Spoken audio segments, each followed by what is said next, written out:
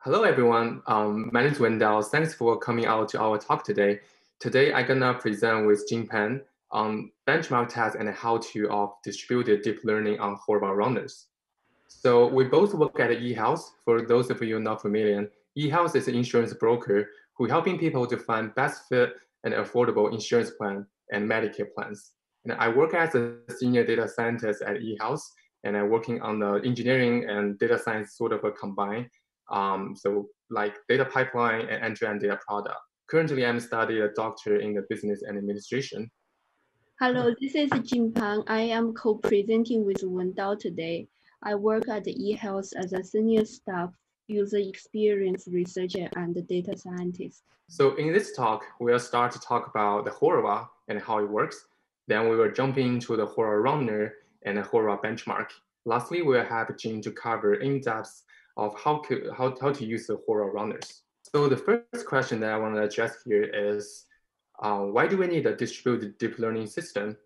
So as increasing data size and the increasing deeper and deeper model structure, the training process it can take days and weeks. One of the ways to speed up is to leverage the distributed deep learning system. There are many systems out there, but among all, one of the most popular one is Horovod. It is open source and a well-maintained library, which make the distributed deep learning very easy to use and fast. So user only needs slightly modify the single node deep learning code to make a distributed running on the Horovod, and it have demonstrated have great scaling efficiency and currently supporting full popular framework, TensorFlow, Keras, PyTorch, and MXNet.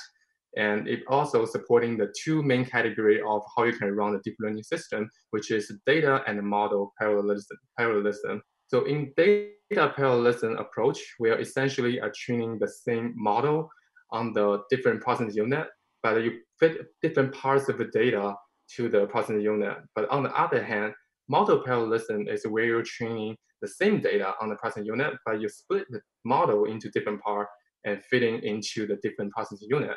And most of the cases, you can fit your model into one GPU, but not the data. So data is more likely to be the bottleneck.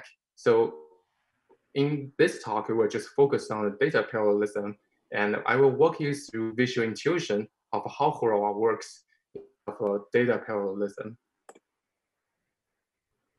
So in terms of a data parallelism approach, essentially your data is being divided close to even chunk size of data and sending into the different processing unit. So, and also different processing unit will receive the replicate the same model. So when they start training, they will have the same model setting, and each of the processing unit will calculate the gradient independently. But at the end of each process, you will need to communicate with other devices to making sure they can average the gradient. So start to next iteration, they were using the same set of the model weight. The intuitive approach to average all this or communicate all this gradient is to sending all the gradient to one single machine, and that machine to average all the gradients and send back to all the processing unit. And that approach is called parameter server approach. Many distributed learning systems actually implement this, such as the TensorFlow. But you will notice that the many node is communicating to the one node, which can have, which will make this particular machine become bottleneck very quickly due to the network communication cost. And as we're increasing the size of the node, the complexity of such system is also gonna increase dramatically. So instead, the Horovod was using what's so-called ring or reduce approach. To explain this more intuitively, I would like to use where the Horovod name comes from. So Horovod is actually named after a traditional folk dance, where the dance participant, they dance with a linked hand in this kind of circle shape. In this graph, we are having the 16 dance participants. You can think of one of them, each of them as like processing unit, and we give them the unique number from 0 to 15. And once each processing unit finish the calculating gradient, we'll start to passing the gradient in this kind of circle shape from 0 to 1, 1 to 2. And once you finish in the one circle, back to the rank 0 machine, that machine essentially have all the gradient from all the chain. Then you will take an average out and broadcast to each process unit. So when start to next process, all the model will start to have the same exact way. So in this way, we can making sure the model is trained in a very consistent way. And this is kind of like a simplified version of how Horova is actually working. But you should have like general idea by now. And when Jingpan walks through all the code details in the second part, you can refer some concept back and hopefully you can help you to understand it better. So how was the scaling efficiency? Uber actually published a benchmark on 3 popular models: Inception v3, Resonance 101, and VGG16, where the x-axis is the number of GPU, y is image per second, which can be used as performance metric. You will see the transparent rectangle bar, that is optimal scale efficiency. Just imagine that you have linear boost, you throw more GPU, you will get more performance, like a 32 core GPU will have 32 times faster than the one single GPU, where the blue bar is the actual performance. The darker blue just means using the better network. So this benchmark really demonstrated it can have really great scaling efficiency, even in case of VGG16, which has a relatively dense network and relatively shallow, but it still scales pretty well. But one thing I want to mention here is this benchmark is based on the optimized network and infrastructure. So you will require dedicated engineering resources to set it up, including the container, MPI, and NCCI. Fine-tuning is not a trivial task, even though many big companies implemented Horovat in-house and achieved a great scale efficiency. But there's one academic paper trying to replicate such system, but no overall scale effect. So kind of imply that set up such system is not a trivial task and might stop a small company from doing so. So the Databricks came out and provide the HorovodRunner. So HorovodRunner is a general API to run distributed deep learning workloads on Databricks using the Horovod framework. It was built on top of Horovod, and there's no need to set up underlying infrastructure. If you're using a runtime 5.0 above, you can just enjoy the HorovodRunner out of the box. And you can choose the cloud provider from AWS and Azure. And since we're running on a Databricks, so it will run on top of a Databricks Spark ecosystem. So you will have data prep and data training. The diagram we went over with the Horovod is actually assuming you have all the data pre-trained, like pre-processed already and put into the different machine. So it's actually a separate process. But if you're using the HorovodRunner, it will be in one place. And you will also enjoy all the benefits come with the Spark, like random shuffling, fault tolerant, and you were able to use in the notebook. So lastly, I want to mention that Databricks, the Spark is actually using the barrier execution mode to schedule all the job, because the Spark job usually is running independently and they just run embarrassingly parallel. But the Horovod actually require coordination among all the different nodes to synchronize all the gradients. Let's just take a quick look on the HorovodRunner's diagram real quick. So HorovodRunner's diagram there, you will see is running on a Spark, so you will have a Spark driver and number of processing unit that actually runs on the Horovod. And you are using the barrier execution mode to enable synchronized training to synchronize all the gradient at the end of each batch. And they will start all tasks together and restart all tasks in case of a failure.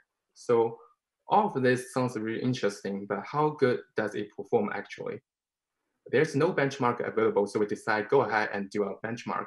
But before I dive into details, I would like to mention that Horovod and HorovodRunner actually come out with something Horovod timeline, which can keep track on each processing unit's status and performance. But it impact on the performance will be badly, and even documentation says so. So instead here, we were just using the standard output log coming from each of the machine, and we organize it to get their actual performance. So the first task, first benchmark is where we replicating this example from Databricks Horovod tutorial. We were just using the very simple CNN model with only two convolutional layers. We're using the AWS C4 2x large instance, and which is CPU, to compare the runtime on the 50 epoch from the single instance to the Horova CPU cluster up to 32 cores. So on the right-hand side, the graph on the top is a single instance performance. It took about 15 seconds, 1500 seconds to finish. But as we're increasing the number of the CPUs in the cluster, runtime reduced dramatically. In the full CPUs in the Horova cluster, it was able to reduce the runtime more than half. But as we're increasing more and more GPU, you will see the scaling efficiency kind of died down. But it's just because that the data is relatively small. But this demonstrated the HorovodRunner can have great scaling efficiency on the CPU cluster. And we're using this right out of the box. We haven't done any optimization. So it's pretty replicatable. And next, we are trying to replicate Uber's benchmark and kind of like compare apple to apple to see how good HorovodRunner is actually performed. But it's not actually the apple to apple because we're not able to using the same infrastructure. But if you're using the HorovodRunner out of the box, you will get the same performance. And we didn't do the ResNet one-on-one due to there's a version capacity issues with HorovodRunner and the TensorFlow 2.0 that's actually what the ResNet 1.1 was using. So here we're just presenting the Inception V3 and VGG 16 benchmark. So the graph is to follow the same format as Uber's benchmark.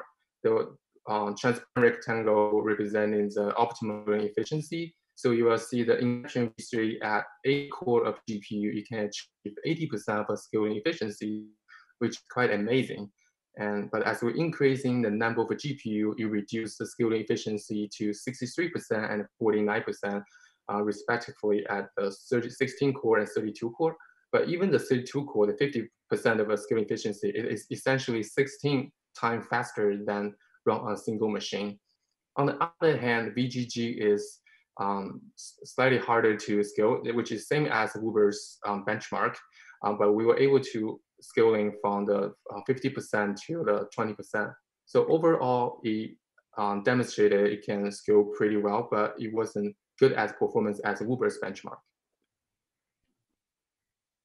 There are other models we also try. We also try to run on the graphical convolutional network, which is kind of like a primary motivation. We want to try the HorovodRunner at the first place because graphical convolutional network has good model performance, but it will suffer from high computational cost. We were able to implement it on the HorovodRunner, but currently there's no scaling efficiency because the input of the GCN is actually a GCN matrix, which cannot be divided. So we're not able to leverage the data parallelism benefit.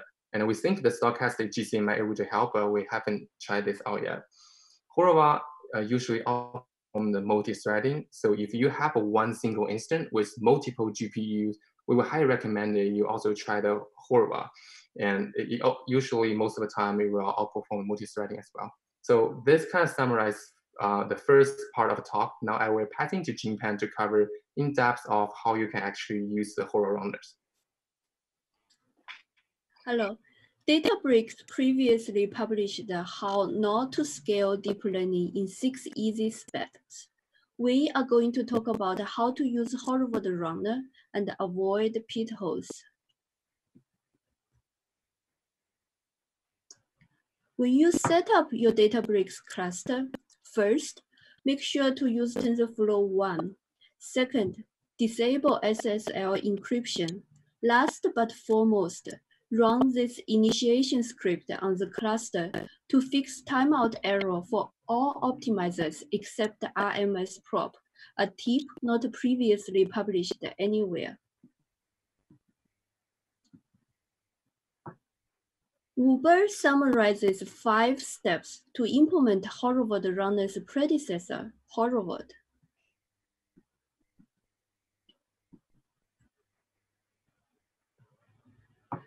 After the import statement specific to a deep learning framework and the initialization of Horovod environment, you need to move your entire single node code into your Horovod HVD function, train HVD.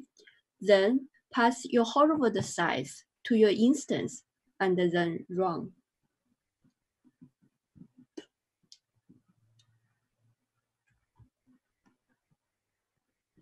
Now, congratulations, you've achieved the step 4 of how to draw a horse, and we are going to add small details.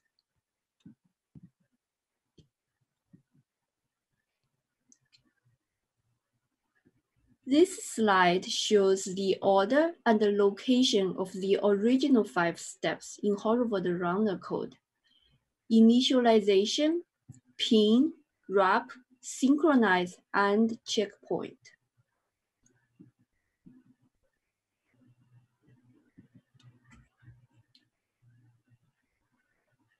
We will explain 3 additional pain points: parallelize data, retrieve model, and log time.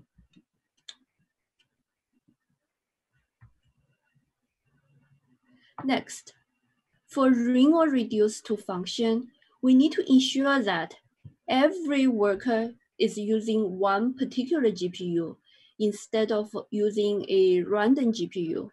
We need to list all the GPUs in our slaves and then assign an invariant rank to each GPU. The essence of HorovodRunner comes from data parallelization.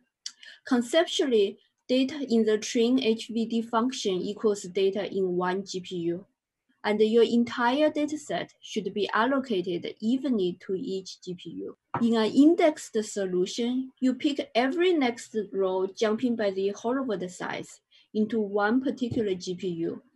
In this example, all the red rows go to GPU 0, all the green rows go to GPU 1, and all the purple rows go to GPU k. In each GPU, the number of rows equals to the floor of total number of rows divided by the Horovod size. A bonus question: what is the number of steps per epoch? Steps per epoch equals the floor of rows in a GPU divided by batch size.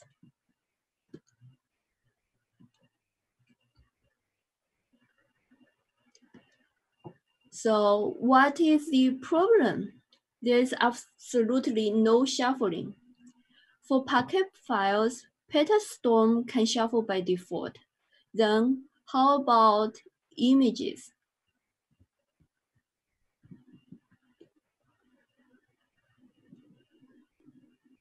We can use image data generators to shuffle at each epoch, and we need to properly set the steps to avoid repetition of training images within an epoch. We can use image data generator to shuffle at each epoch, and we need to properly set the steps to avoid repetition of training images within an epoch. Given the generator batch size, which is the batch size in one GPU, you get the total steps for training, which is M in the example. Then you divide the total step size for training by the Horovod size to get the steps per epoch in each GPU, which is 4 in this example. Without the proper step setting, your code will actually run smoothly. The damage, I would say, isn't detrimental. However, because the shuffle is done only at the end of each epoch, if you have more steps per epoch, you will train on the batch again with the same images. This is not as efficient as training on a randomly new selected batch of images. Next, to avoid too many request error, you actually need to load your model from S3. Next, when wrapping the single machine optimizer in a distributed fashion, the most important thing to do is to linearly scale the learning rate by the Horovod size. Here is the logic behind it. First, You want to preserve the same number of epochs in the HorovodRunner to achieve a single machine comparable accuracy by increasing your learning rate. Second, you have less steps per epoch thanks to increase the synchronized batch size. Voila! You can actually hit two birds with one stone. Rectified Adam is a new optimizer with learning rate warm-up, fast convergence, and accurate initial direction finding. We are the first to implement it in HorovodRunner. On top of parameters specific to Rectified Adam, we need to add 3 additional callbacks for varying learning rate to work in HorovodRunner. First, metric average callback will average metrics across all processes at the end of the epoch. It is useful in conjunction with reduced learning rate on plateau, and it needs to be written before the next 2 callbacks. Learning rate warm-up will begin with a much smaller learning rate and then increase it.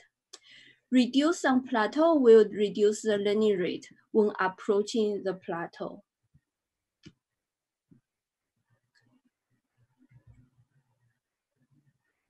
In ring or reduce, GPU 0 updates the weights from the averaged gradient. For all optimizers, you need to broadcast the updated weight from GPU 0 to the rest of the GPUs and checkpoint the updated weights from GPU 0. Lastly, Horovod timeline takes way too much time and prevent us from seeing scaling efficiency. How do you get detailed time usage more than just the wall clock time? We add our own timestamps to the standard Spark master output with the Python logging library. In fact, you can use MLflow to record the detailed log and output from Spark slave nodes. In the end, we can extract how much time we spend on each step from the log. The log shows the progress of each step of each epoch on each GPU. On the left side, it is the timestamp that we added. On the right side, it is the standard output. It contains the information on the Horovod rank, the current step, the total steps per epoch, the current epoch, and the total epochs.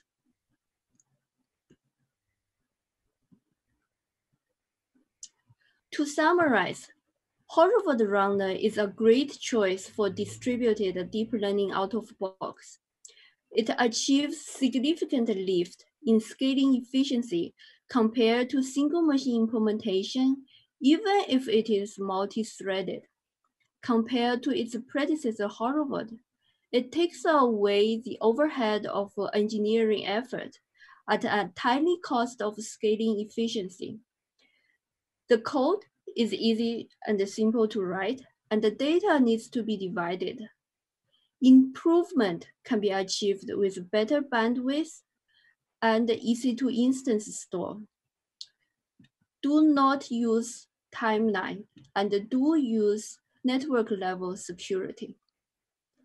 Here are the links to our full code and our paper accepted at a top AI conference workshop, Triple AI this year. Thank you everyone for attending this session. We tried our best to make it helpful. Please do not forget to read and review the session because we want to help you more next time. Thank you. Bye.